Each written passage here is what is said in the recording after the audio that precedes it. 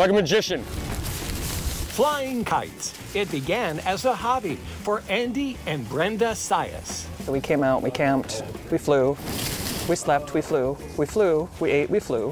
One-of-a-kind silliness. When Brenda was laid off from her Seattle area job 25 years ago, they moved to Ocean Shores to unfurl a brand new life and take to the skies. We had an unemployment check and thought, well, it's now or never. Started with a credit card with a $1,500 limit on it and brought in our own personal kite collection and sold it off. That store is Ocean Shores Kites. And it's come a long way since that maxed out credit card. It, I believe, is the world's largest selection of retail kites for sale.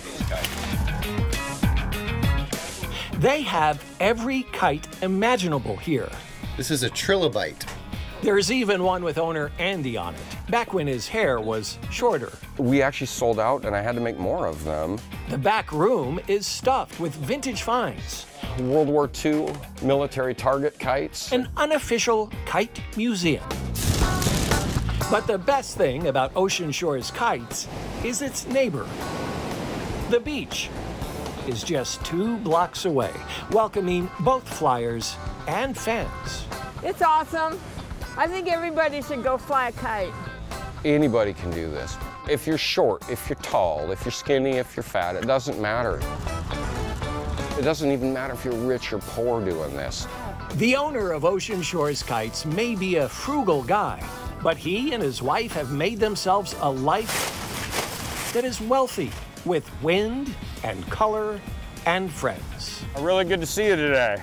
And I bet you can't name one rich guy with his face on this many kites. I mean, once you buy the kite, the wind's free. There's no greens fees or lift tickets or any of that. It's free.